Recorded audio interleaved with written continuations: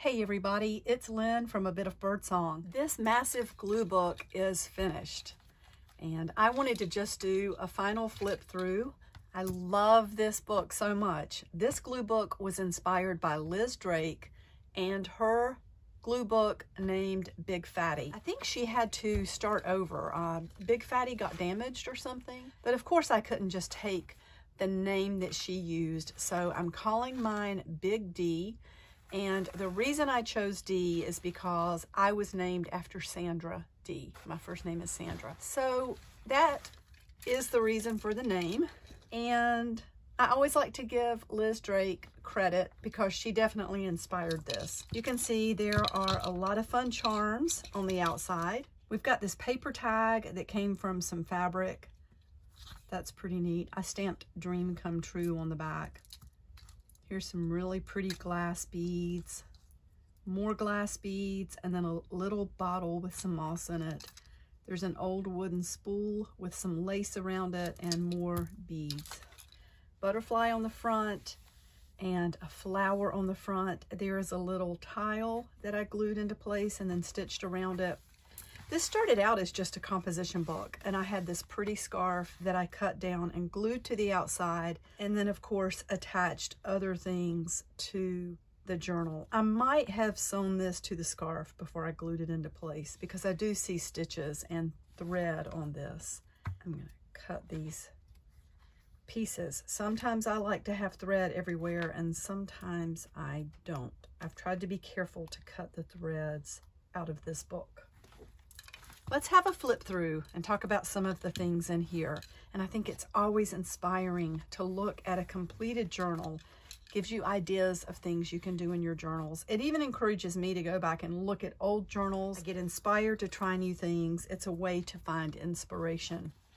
I even wrote a little note about this being inspired by Liz Drake. You can see old music, just images cut out of magazines. I like to have a tab on every page. It makes it easy to pick up the next page and turn it. Most of these pages are just completely random. Every once in a while, a page, I will see maybe a deeper meaning in it, but not always. Like I noticed on this one, I've got the washi tape down the center, which I love to do. I think it really enforces books like this, but it's covered in fast food. Tacos, soft drinks, hamburgers, hot dogs. We have a model over here, and of course models are known for not being able to eat because they have to stay skinny, or at least that used to be what it was like to be a model. I'm glad that we have other body types now that are being shown in commercials and fashion. But over here we've got a baseball player, and baseball games are a place to definitely get some junk food or snack food. I love this page. I try to glue things in like little pieces of fabric or little snippets of things that I want to keep just maybe a tiny bit of. Maybe I sell the rest or make journals with the rest, but I still like to keep a piece so that I remember what it looked like. Love the kitty cat. I have some denim tabs in here to help turn the pages.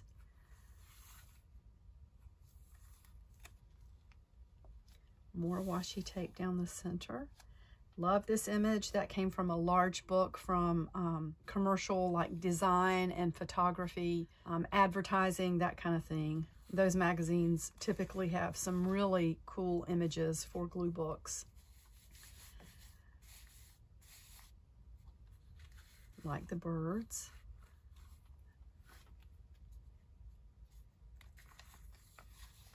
Go do something structured, please. I think I wrote that when I had spent a lot of time in this book gluing, and I got to the point where I was like, oh my gosh, I need to be doing something constructive.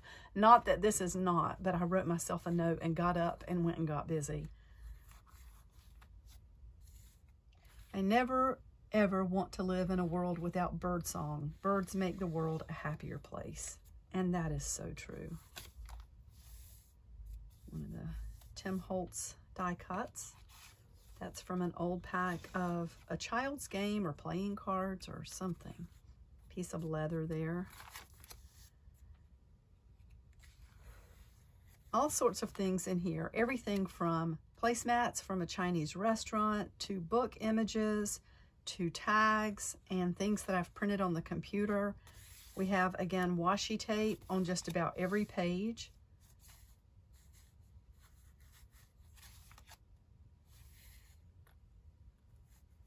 Another die cut, and I put a butterfly behind her. And there's Madonna from a magazine or a book page. Love the old image there. And there's a little bead, a little star with a face on it. I love that. There's a coaster. Love this paint with the sparkles in it. And there's more of that. I typically get on a roll with pages and like use a color for several pages and then put it away and maybe switch to something else. You can see a little film negative stapled in there. And that's a buckle that came off of something. I just found it in some junk and sewed that to be that page tab. I love the colors in this one. There's a label from a chocolate bar, magazine pages and calendar pages, and just a lot of gold and red on that page. There's one of my old business cards when I had the store.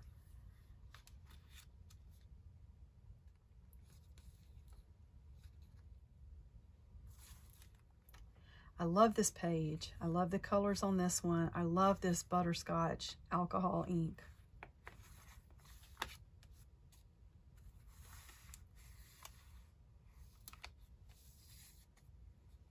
Little bird stamp there.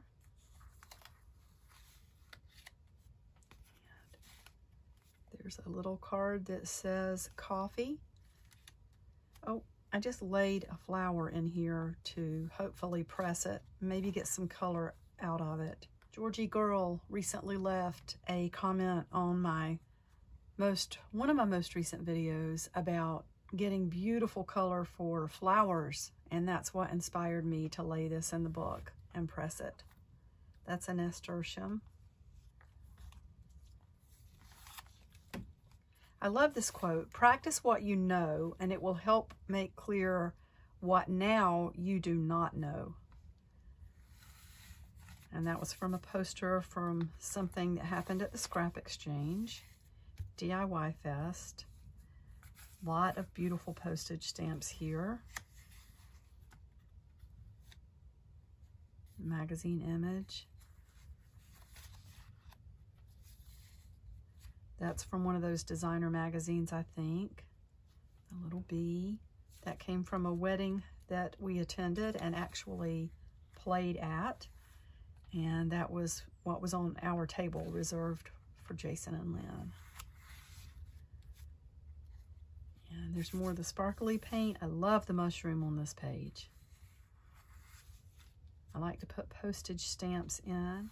That's some fabric I found recently that has elephants on it. I'm going to be putting some of that in some packs that I'm putting together. Be the change you want to see in the world. You just have a card in there, and what's that? The Herd Museum. That's fun. Like some old money. Reproduction money for the museum, I guess. That's a fun image. Then there's some wallpaper. Again, I like to do tabs on every page. This came from a wrapper from some chocolate, as did this.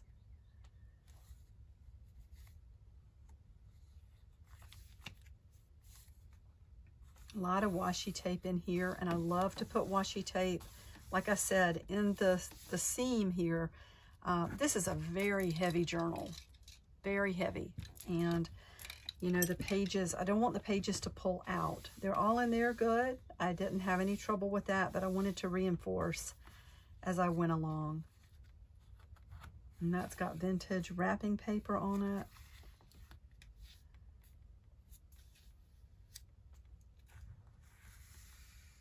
Even on the edges of the pages where they felt pretty thin, like with only one layer, sometimes I would put washi tape. And I love the looks of that. There's an old calendar and an old advertisement for Globe Life. Children's book page. That's from that same children's book. Here we have a pocket. I guess I need to find something to put in there. Oh, I see a string. You have to go. More denim for the tabs. That's from an old photography magazine. That is some fancy paper. You can see all the fibers in it. Really pretty. See the die cut there, the deer. There's some washi tape. That looks like. Cut those off.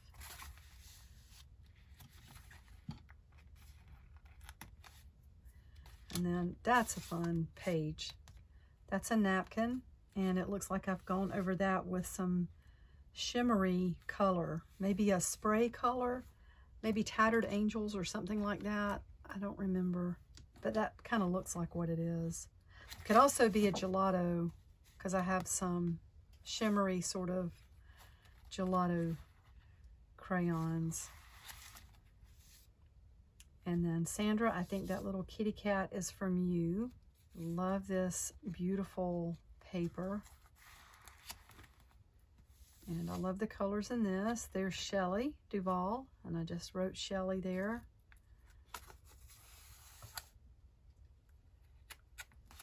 Postage stamps. There's a sticker from Trader Joe's. And another page of postage stamps. I love the way that ends up looking. And I think I put that ticket on with some brads. And then, of course, it's covered on this side. You can feel them underneath there. Like that image of the lady screaming. That came from one of the designer magazines. There's a little doily for the tab on that page. And that's just masking tape over the corners. And I put some alcohol ink on that. This page has a lot on it. That image with the man with the sunglasses, that came off of a pack of paper, like printer paper, and I had not ever seen that kind before. Tim Holtz die cut, another fabric tag, and there's, I think that's Anna Griffin die cut. Love this page. This came from a book of interior design. I love all of these images in that book. I really wanted to be able to go back and look at that. And then there's just a little paper clip with a flower on it. And there are a couple more flowers that I'm pressing there. Fabric tab there. I love that image. That's from that same interior design book.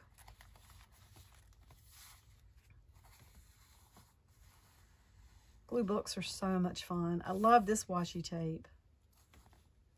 And it looks like this is a page where I didn't really put any tape. We can do that now. What I normally do is take a piece the right length and fold it so that you can get way back in the very, depth between the two pages there. And then just press it into place. There's another page that's got alcohol ink on the masking tape there. And I love this page. I love these little images. That says Tasha. Or Tosca. I'm not sure how to say that. T-A-S-C-H-A. I love that artwork. And that's a pretty image. That reminds me of Stephen Foster. That era. Civil War, and that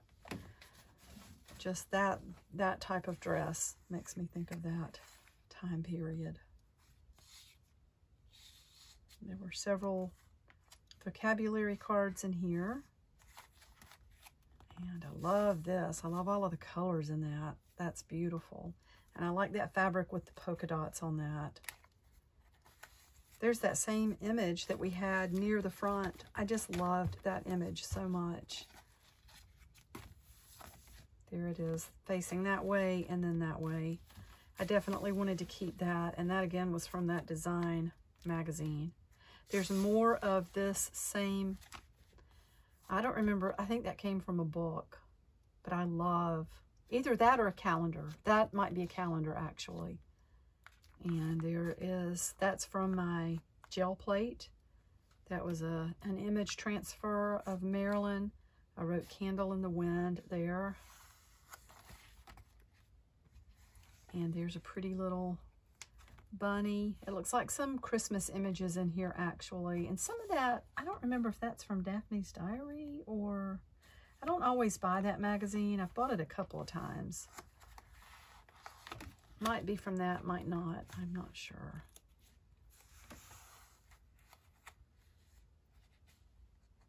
Little piece of tape there. We're getting to the very back here. Love that. There's an old newspaper clipping, ink stamp, and that's fun. That might have come from some wallpaper. And then here we are at the very back, the very, very back. And that's a piece of photo paper with some ink on it. Some beautiful Asian paper there. So beautiful. Another postage stamp. You can see how it warped the book a little bit to work from front to back. And I don't know why it does that. I guess it's the way it's laying the whole time. Maybe it pulls as we turn the page, but I still love this.